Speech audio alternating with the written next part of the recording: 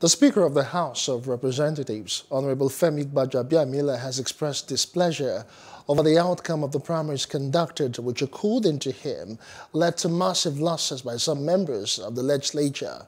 Now, Gbajabiamila, who stated this at the resumption of the plenary, said that the outcome of the process shows a complete disregard for the nation's democratic process, but promised that the legislative arm will continue to fight for democracy and the institution.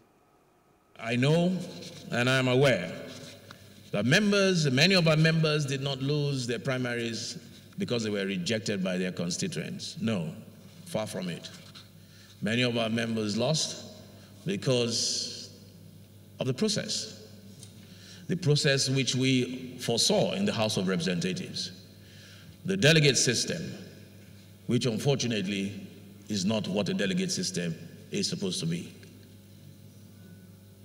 Many of our members lost because they were not even given a fair shake or a fair shot. We have good legislators, both here in chambers and back home, who are probably not coming back because of this same process. When we fought for direct primaries in this House, we knew exactly what we were saying.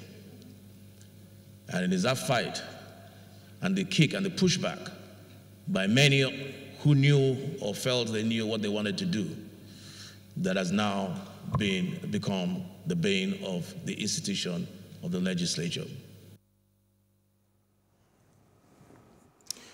The Speaker said he will invoke Order 18-3G to commit the bills to the committee and also promised to take advantage of the ongoing constitutional amendment process by the Committee on Constitutional Review to look into critical areas for an amendment like the Gender Neutrality or Empowerment Bill and come to a consensus. Once again, I have long believed that legislative control of the public purse is one of the most important and consequential responsibilities.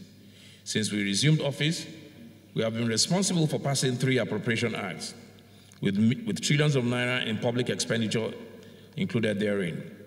In this our final year in office, it should be a matter of the highest priority for us to thoroughly review the implementation of those appropriation acts across the ministries, departments, and agencies of the federal government of Nigeria. I urge the chairman and members of the oversight committees of the House to begin now to undertake this review and to prepare reports that will be considered by the House and form part of the legacy of this 9th Assembly. Please do subscribe to our YouTube channel and don't forget to hit the notification button so you get notified about fresh news updates.